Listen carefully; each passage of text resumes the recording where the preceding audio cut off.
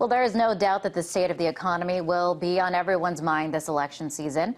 Primaries are being held today in Wisconsin, Maryland, and right here in D.C. Mitt Romney has officially hit the halfway mark in the delegate count, and the Republican establishment has been circling its wagons around the GOP frontrunner. But the other candidates aren't throwing in the towel yet.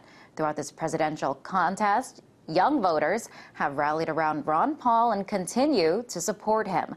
We have interviewed many of them here on RT, and although the chances of this 76-year-old winning are unlikely at this point for Ron Paul and his supporters, it isn't about winning the election, but changing the political discourse. So what's next for his campaign? Lou Rockwell is the chairman of the Ludwig von Mises Institute and the author of the book, The Left, the Right, and the State, and joins me now for more.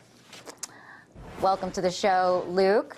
So Ron Paul backers are still as energized as ever about their candidate, but at this point in the race, it doesn't look like he's going to pull off the nomination. But Ron Paul has said it isn't about winning. It's pretty unlikely, although I would say not impossible. There's some people who feel that Ron has far more delegates than the official media are giving him credit for. And of course, if there were to be a brokered convention, and I agree that it's unlikely but not impossible, though, who knows what could happen. Warren G. Harding, my favorite president of the 20th century, ended up, even though he went into the Republican convention way behind in delegates, everybody liked him, and because everybody liked him so much, and he was such a dignified and a pro-liberty candidate, by the way, sort of the Ron Paul of his time, he ended up being the nominee and winning by a huge margin, one of the biggest margins ever in American history. So these things aren't important, but again, I would argue that Ron Paul has in the more fundamental sense, already won the election. I mean, he's already won the future, really, more important than the election, because of all these young people. Millions of young people energized, educated by him, dedicated to his ideals. So since political change comes after change in the climate of opinion, Ron Paul has changed and will be continuing to change the climate of opinion. So I think no matter who, whether it's bad guy A or bad guy B, who is the eventual victor in November, I think Ron Paul and Ron Paul's ideas presage a tremendous future for America and for Ron if they are adopted, as I believe they are being adopted.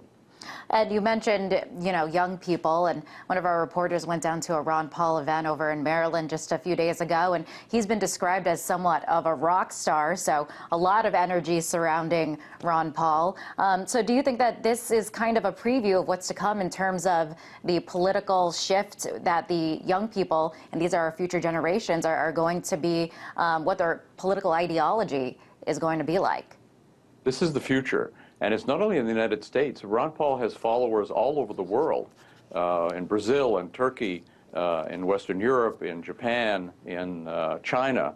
I mean, I'm sure in Russia, too. All over the world, young people are looking to Ron Paul. They see him as something so different from the regular politician and as offering solutions to the horrible problems that we face, that we don't need to go down an economic hole, that we don't have to have a police state, we don't have to have a bloody empire murdering hundreds of thousands, millions of people. We don't have to have that kind of country. So we can have a better America. And I think people overseas want a Ron Paul America, certainly young people here. And it's not only teenagers and college students. Kids 10 and 12 years old are Ron Paul supporters. So Ron Paul is the future, even if it's Romney or Obama who's inaugurated coming in January. Now, a lot of what's behind this whole phenomenon with Ron Paul is that he's been called consistent. His message, anti-war message, small government message. To what extent do you think Ron Paul has been successful in changing the political conversation, especially within the Republican Party?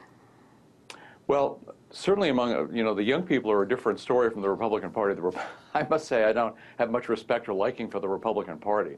Republican Party is a pretty bad bunch. We only have to look at what they did when George W. Bush, who was sort of the Romney of his time, vast deficits, vast wars, expansion of the police state. I mean, Obama is just George W. Bush with a different haircut. So I think the Republican Party, I don't know. I mean, I think it has to be, my own view is this is an educational struggle, and hearts and minds are changed outside of political parties, which are just partisan. It's just about my gang instead of your gang being in power. It's not a very inspiring thing, and I think kids see through it. They see it as corrupt. They see that this is not the path to follow. So I think, again, I don't know about the Republican Party. I'm sure there are some decent people in the Republican Party, especially the temporary ones who went into it to support Ron Paul. But the party itself, it's corrupt, it's authoritarian.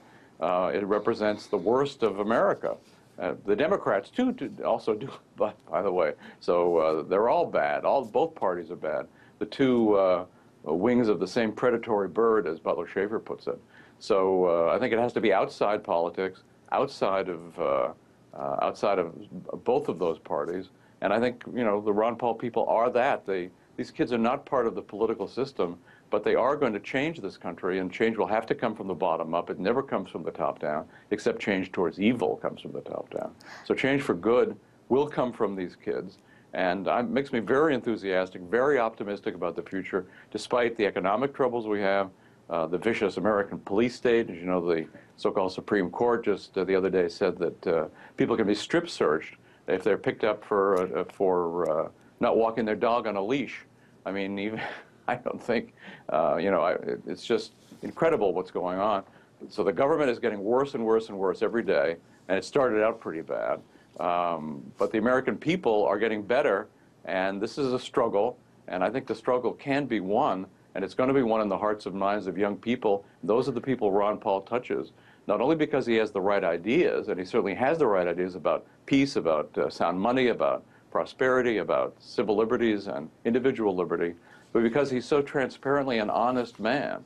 I mean, you compare him to everybody else in politics. Ron Paul, you may not agree with him, but he's honest and he's saying what he really thinks. So he really is unique. I don't think, by the way, the success of Ron Paul means that we should, that politics is the way to go about things, because he is unique. I don't think there's anybody else like him. And he's going to continue to be a leader. After he's out of Congress, he's going to continue to lead these young people, many more of us older types too, towards a very different kind of country. So it's exciting, and what's going to happen in November, all these primaries and so forth, are far less important in the scheme of things in the long term than what Ron Paul is doing with these young people. All right, Lou, pleasure to have you on the show. That was Lou Rockwell, chairman of the Ludwig von Mises Institute and author of The Left, the Right, and the State.